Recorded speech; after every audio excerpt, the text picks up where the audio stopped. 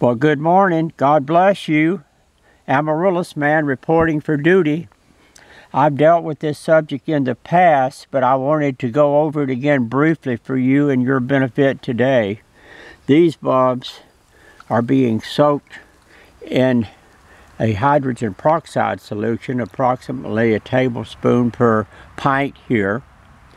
This is 3% hydrogen peroxide.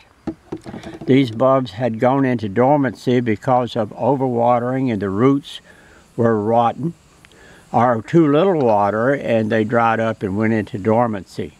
So I'm going to bring them out of dormancy by cleaning them up first in the hydrogen peroxide solution.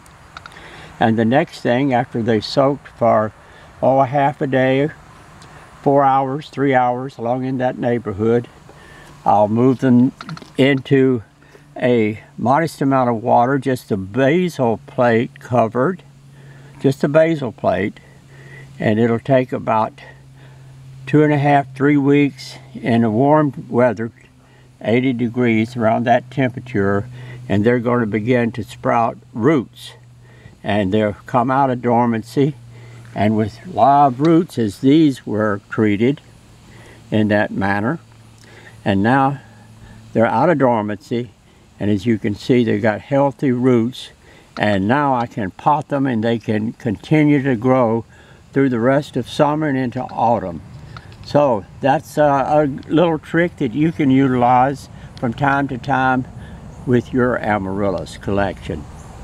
Well, come see us on our Amaryllis Man website for plants, seeds, and bulbs.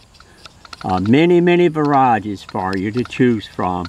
And by the way, it's less than 30 days now, and we'll list our Christmas blooming Amaryllis. Over 35 varieties to choose from.